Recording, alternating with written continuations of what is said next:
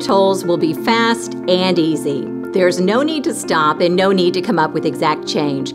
This is all electronic tolling. Tolls will be collected on the new Abraham Lincoln Bridge, the improved Kennedy Bridge, and the new East End Bridge. The bridges will be equipped with sensors and cameras. Depending on which payment method you choose, sensors will either recognize your transponder or a camera will take a picture of your license plate. If you've traveled the country, chances are you've seen transponders in action in the Northeast, in Georgia and Florida, in Northern Illinois and Indiana. Each time you cross a tolled bridge, a sensor recognizes your transponder, and the toll is automatically deducted from your prepaid account.